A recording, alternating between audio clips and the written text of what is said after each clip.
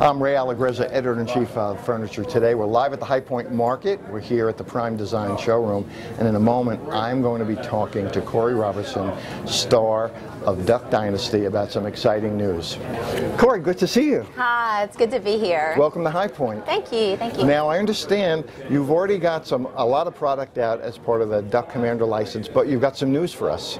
We do. We have some new product coming out, and we're so proud of it. We just have a great partnership with Prime Designs. They've come to Louisiana several times and come into our homes and see what we love and seen how we lived, and we've just worked together to come up with this line that we are just so proud of. It's a lot of authenticity. That's exactly right, and that's, you know, a big part of who we are. People see us on the show, and it's not just about hunting, it's really about family, and it's about being who you are and standing up for your beliefs and being real, and you know, I think that's come across on the show, and hopefully that comes across in our designs and our furniture designs. Absolutely. You know, speaking about family and values, what do you look for in a partner when you license?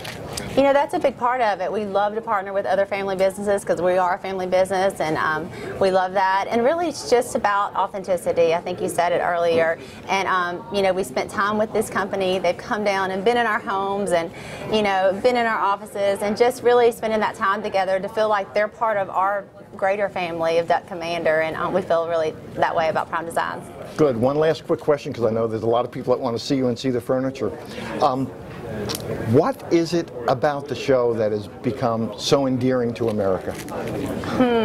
Uncle Si's probably a big part of it. You think? He's so much fun, and everyone asks us, is he really like that? And I'm like, 100%. He's exactly like you see him on TV. But really, I think it's about family. Everyone can relate in some way or another. Everyone, you know, maybe has a crazy Uncle Si, or has a daughter. They're nervous about growing up and, you know, having to learn to drive, and everyone can relate to that family aspects. And, you know, really people tell us all over, it's that prayer at the end of the show that they appreciate just coming together as a family, thanking God for the blessings that you have, and at the end of the day, you know, sitting around and loving one another, I think is the key to our show, and what people love about it. That sure works for me, and obviously it's working for America. Continued good things to you and the family. Thank you so much. Thank I appreciate you very much. it.